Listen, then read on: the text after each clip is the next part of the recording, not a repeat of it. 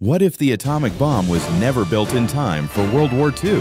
The Manhattan Project was a race against the clock, but imagine if it failed. No Hiroshima, no Nagasaki.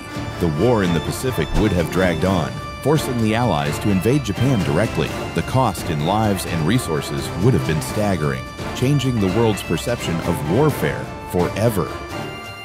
Without the bomb, Japan's surrender would have been delayed.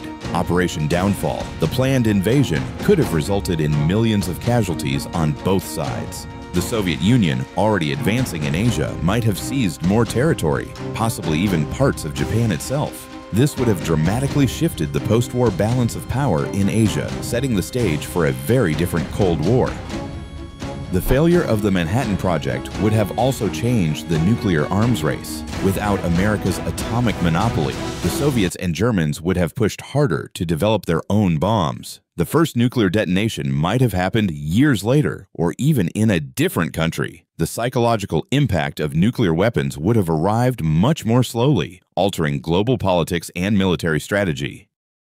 No atomic bomb in 1945 means no instant symbol of ultimate power. The world's superpowers would have relied on conventional forces and alliances, not nuclear deterrence, to maintain peace. The Cold War might have been colder, or much hotter. The shadow of nuclear war would have loomed later, but the world's first encounter with atomic fear would have been even more unpredictable.